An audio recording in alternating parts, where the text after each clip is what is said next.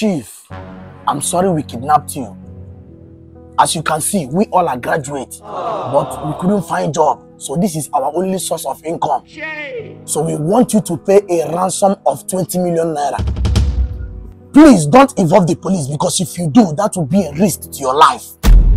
So please, what would you like to eat? Let me tell my boy to go and get it for you.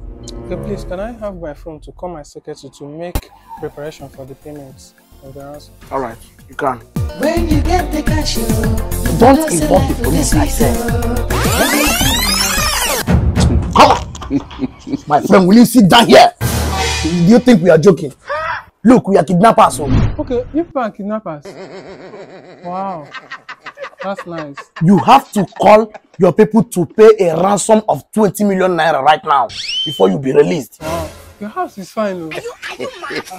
And my landlord said just give me quick notice. So, you know what's going to happen? Like, be like, say, I go to live with you now. I go now parking. Tell my landlord, make you sell my property. I use the money.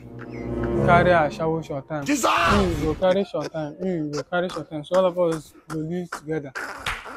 Well, people even kill food for your kidnapping. That's nice. So,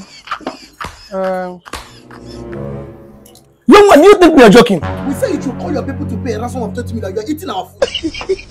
Let's have it. Let's have it. No, help me.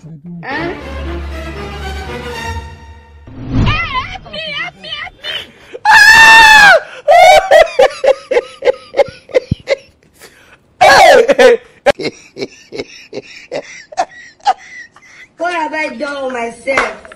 What have I done with myself? Use the money. How did I make such a mistake? Don't suffocate them.